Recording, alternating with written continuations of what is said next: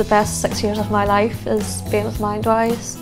I usually get people who have came into the class and not spoken at the beginning, and at the end they're chatting away to everybody and to me and asking questions. Most of all, it's grown my personal confidence.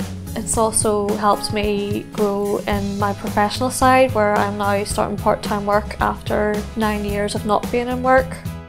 I volunteer as a photography facilitator in the Belfast Resource Centre, and that happens once a week. I wanted to get involved as a Mindwise volunteer because I became familiar with Mindwise as an organisation and was really quite impressed with their values and ethics. I won the Volunteer of the Year award, and that was a very proud moment. All I could do was try my best, and I didn't really realise just the full impact that my volunteering was having on others.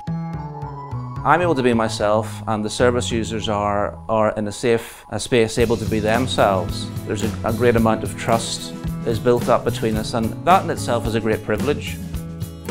The feedback from the group in Patrick has been very positive, and the thing I notice most of all, I suppose, is the commitment and enthusiasm of the people involved. It gives my life a purpose. It's given me something to focus on, you know.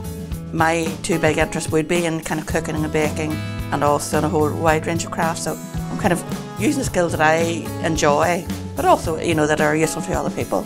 You've got a lot of freedom, and there's always plenty to do. I find Mindwise is very unique, very laid-back type of environment. What's been quite interesting is the interest that friends and family have shown in it, even if they wouldn't have had any previous interest or experience or knowledge about mental health at all. You will provide those skills, but you will actually get the experience and enjoy the experience of doing those activities again yourself. So you're giving something to other people, but you're also getting a lot out of it too.